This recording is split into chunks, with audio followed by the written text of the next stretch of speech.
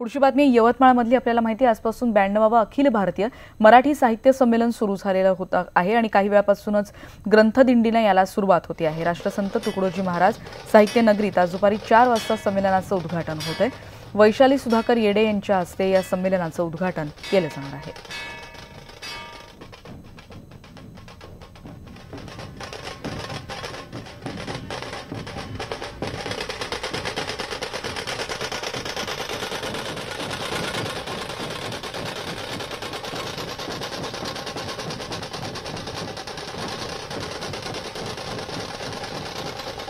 आत्महत्याग्रस्त शेतकऱ्याची पत्नी वैशाली येडे यांच्या हस्ते या साहित्य संमेलनाचं उद्घाटन होणार आहे। त्यांच्याशी केलेली ही बातचीत।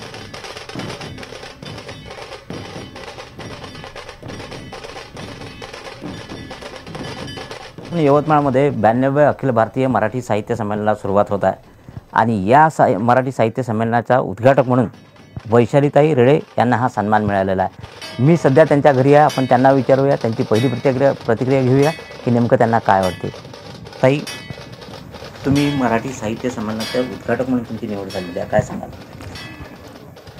ही म्हणजे संधी चालून आली ही मला आत्ता 2 मिनिटाच्या आधी माहीत झाली आणि त्याच्यावर काय बोलायचं हे मला सुचून राहिलेलं नाही आहे, कारण का खूप प्रश्न होत आहे आणि मी आजपर्यंत अशी बोलली नाही आहे कधी, म्हणजे मीडिया वगैरे कधी बोलली नाही ना, त्याच्यानं सुचून नाही राहिला आहे का मी काय बोलायला पाहिजे म्हणून। आपल्याकडे दुःखद घटना झाली होती, नेमकी किती वर्ष झाली आणि त्यानंतर तुम्ही आता संसार कसा सांभाळताय?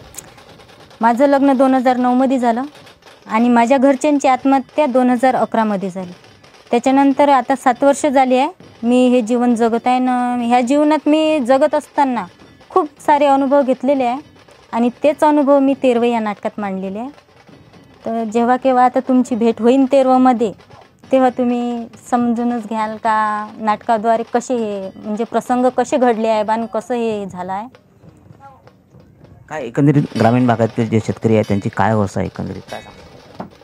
व्यवसाय इथं जास्त करून कापूस आणि तूर चालते, सोयाबीन होत नाही आणि पाणी नसल्यामुळे ते पण पीक अपुरे होत आहे आणि त्याच्याने कास्तकार खूप असे म्हणजे नाराजलेले आहे किंवा दुखावलेले आहे। 9 वर्षाचा मुलगा आहे आणि 7 वर्षाची मुलगी आहे।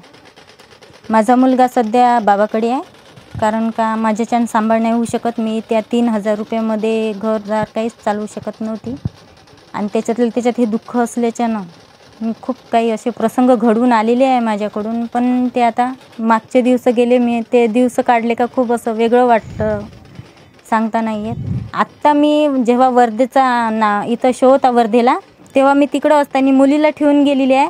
माझ्या घरात सापदसून आहे तरी मी राहत आहे, कारण का म्हणजे असं हे नाही आहे का मी कुठं जाणार बा राहायला, कोणाच्या घर राहू शकतो मी, मला जागा नाही राहायला, तरी मी या घरात राहत आहे।